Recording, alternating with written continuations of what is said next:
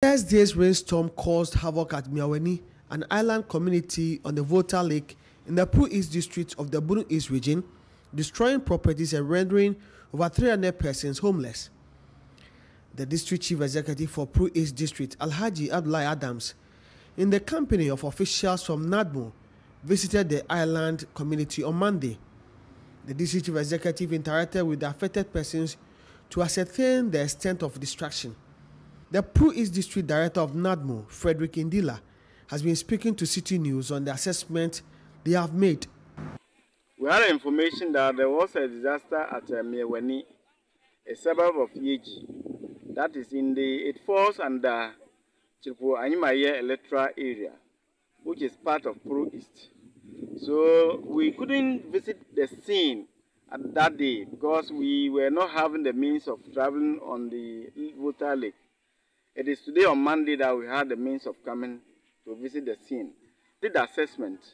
And we have about 50 households and about 500 people in the 50 households. That was the number of people that we have in the 50 households.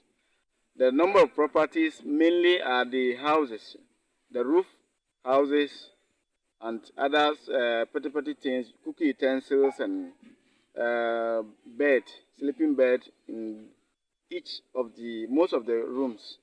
That is the items which got spoiled. So in total, it's about 200,000 Ghana cedis.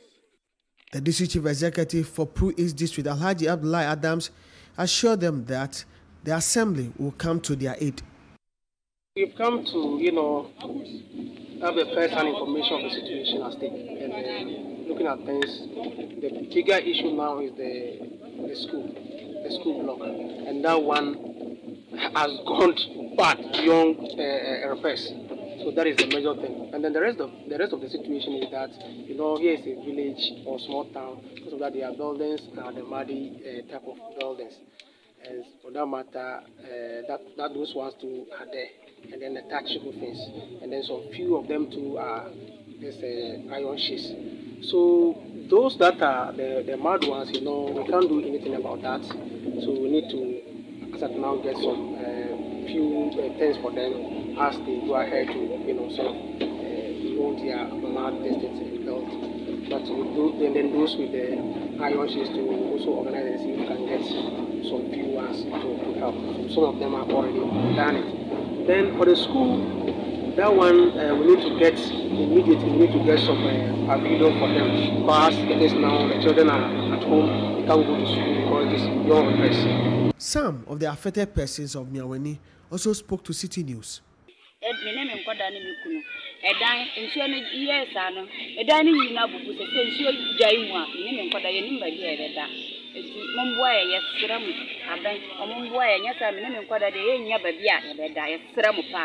are sorry that baby I some nina bubu say ya wochia nipa be 20-25 say na that dime bakum say nsuo mu na say kura na fede yakwa be 30-35 e wo dime bakum ya sra mo se bu medi amwa wi ase nyina Ghana man ankoranko aban ya sra mu mo ba kwa amwa